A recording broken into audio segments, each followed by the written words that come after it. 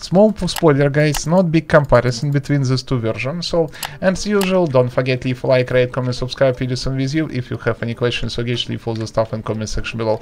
Let's get started. In the video description you find another cool tutorials about this map. I publish tutorials every day only for you. Subscribe. Let's go. In normal version, you can go in entity radar settings and choose, for example, do like this and see every type of live entity or another player and move around. It is very useful, as you can see. But in fair use you cannot see any type of live entity as points or dots. As you can see, I activate in radar everything what I need, but you cannot activate radar simply because it is always off. It is very fun story. The same story about XAERO full map. Also in normal version you can open the covered all cave system. So as you can see, I dig down, explore my underground world and see that here, oh my, abandoned mine shafts. Wow.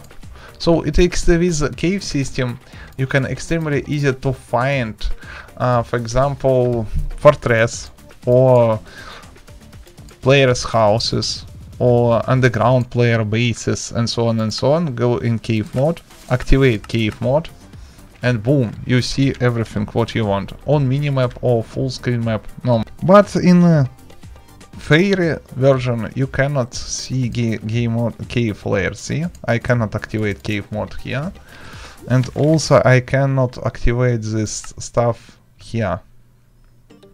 Yes, I cave mode activate, but it does not work at all. Thanks for watching, rate, comment, subscribe, Udisen with you. It is all what you need to know about this comparison. I also have on my channel a lot of other tutorials and videos and cool videos about XAERO minimap. It is very cool mod, but have very complicated settings. See, it is the real maze, and sometimes I can find in this maze very cool options. Everything for you. Don't forget to like, rate, comment, subscribe. All download links you can find in the description section below. See you soon.